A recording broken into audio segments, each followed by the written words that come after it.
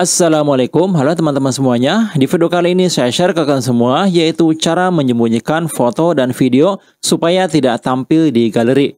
Dan ini berlaku untuk semua HP Android ya. Untuk contoh di sini saya akan menyembunyikan foto yang ada di galeri seperti ini. Nah, caranya ini tidak menggunakan aplikasi apapun ya. Silakan kalian simak videonya. Oke, sekarang saya akan menyembunyikan beberapa foto yang ada di HP saya ini.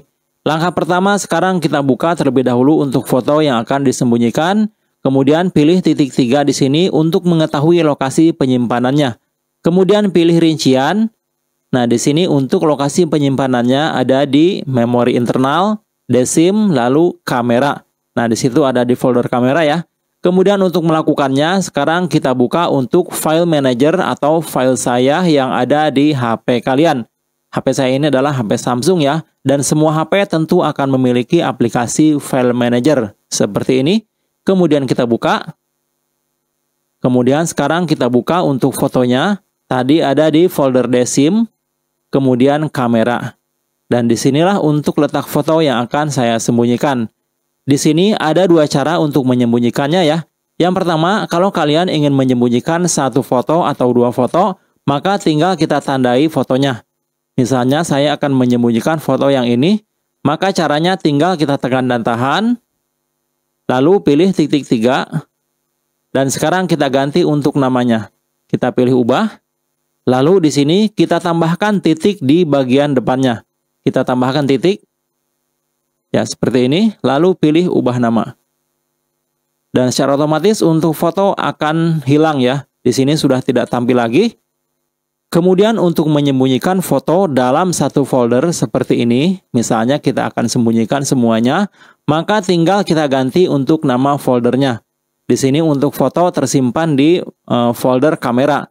Maka untuk folder kamera ini tinggal kita ganti untuk namanya sama seperti tadi. Kita tandai, lalu pilih lainnya, lalu ubah nama.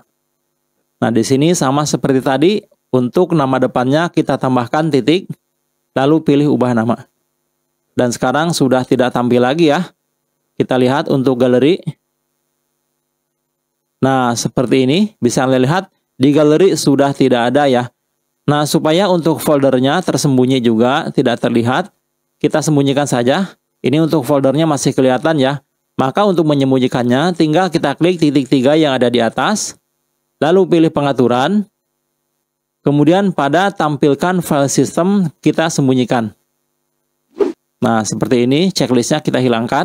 Kemudian sekarang kita lihat untuk folder kamera sudah tidak ada lagi.